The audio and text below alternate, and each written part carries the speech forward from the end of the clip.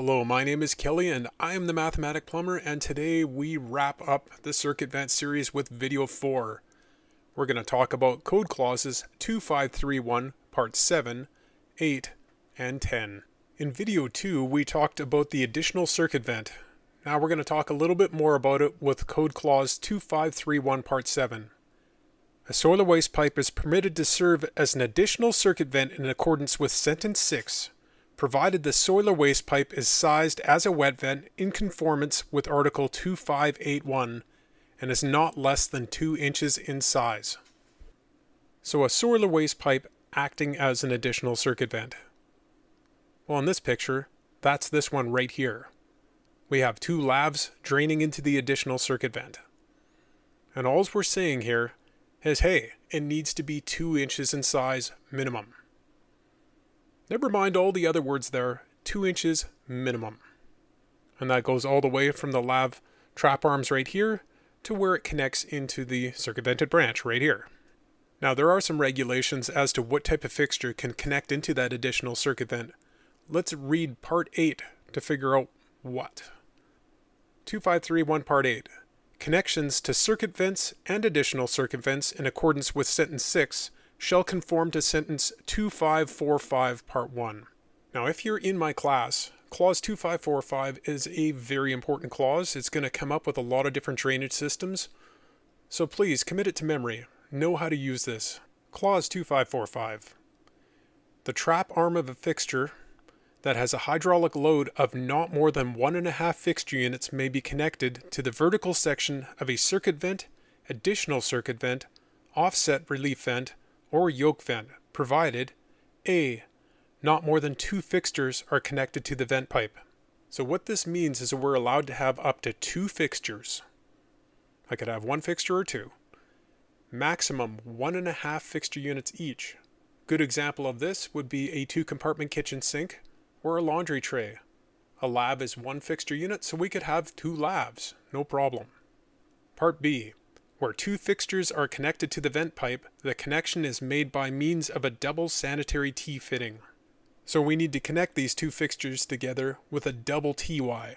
It looks like this. They need to be joined at the same height, so double TY it is.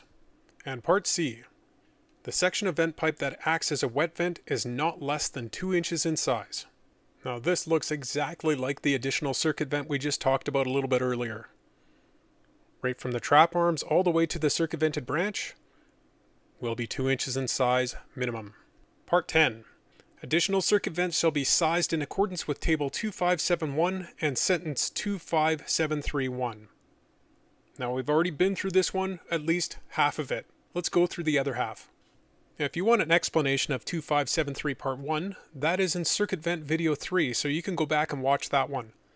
I will leave it up on the screen though, so you can read through it if you want to. But let's jump into part 2. 2573 part 2. The size of a solar waste pipe acting as a relief vent in accordance with sentence 25314 shall be in conformance with table 24106A, 24106B, or 2581 and article 2571, whichever size is the largest considering the hydraulic load drained into the solar waste pipe. Now in that jumbled mess of incoherent English, what they were trying to tell me is how to size a relief vent that also has fixtures draining through it. In this case, I have a solar waste stack that has 6 fixture units draining through it. Well, we're going to ignore most of the tables that they're talking about there, and we're going to go straight to the one that matters, 2581, the wet vent table. Let's look at table 2581. Now we're going to need to ignore some of the phraseology that's written in the top of this particular table. What we need to ask ourselves is, are we serving water closets? And by that, I mean, are we serving water closets in the circumvented branch? If the answer is yes, I need to use the rightmost column. If the answer is no, there is no water closets in this system, you got to use the middle one. Well, in this example, I have 6 fixture units draining down, and if I look down in the rightmost column, it goes from 3 to 8. If I go across to the left on 8, it says, hey, you need a minimum 3-inch pipe, which we need anyways because we have a water closet draining through. That means that we have sized our soil waste stack acting as a relief vent properly, 3 inches. Well, folks, the journey through circuit venting is over. I bid you farewell. Have a good day.